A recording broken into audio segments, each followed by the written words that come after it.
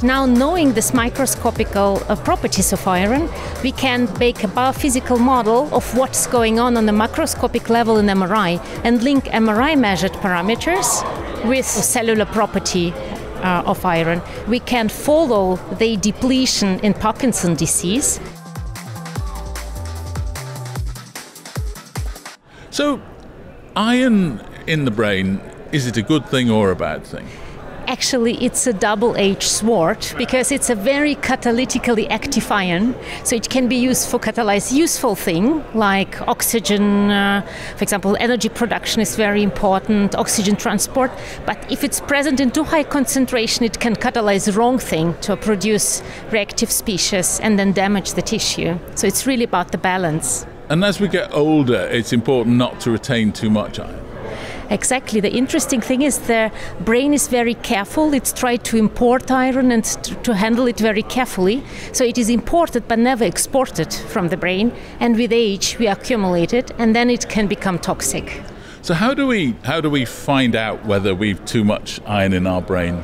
That's a very good question. I think it's still not known. This thing is not yet solved.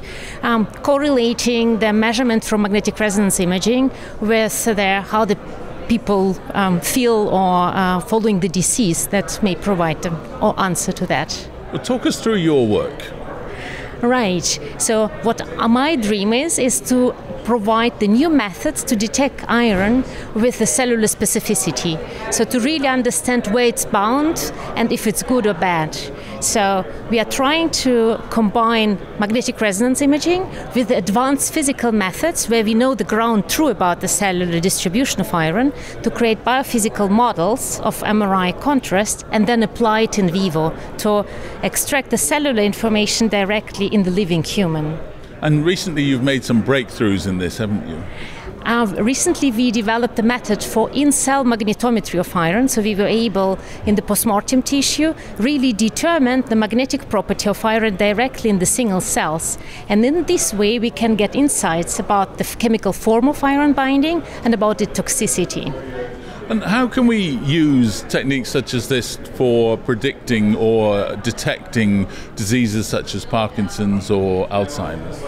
So our idea is that now, knowing this microscopical properties of iron, we can make a biophysical model of what's going on the macroscopic level in MRI and link MRI measured parameters with cellular property of iron. So now we don't need to do postmortem histology, we can just measure the patient and detect the iron in their brain.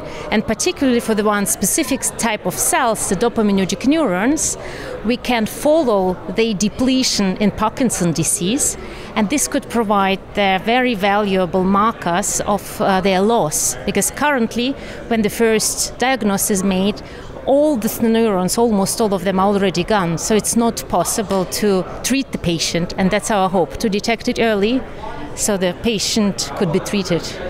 Well, thank you ever so much indeed for joining us today. We really appreciate it. Fascinating work, so thank you. Thank you so much for the invitation.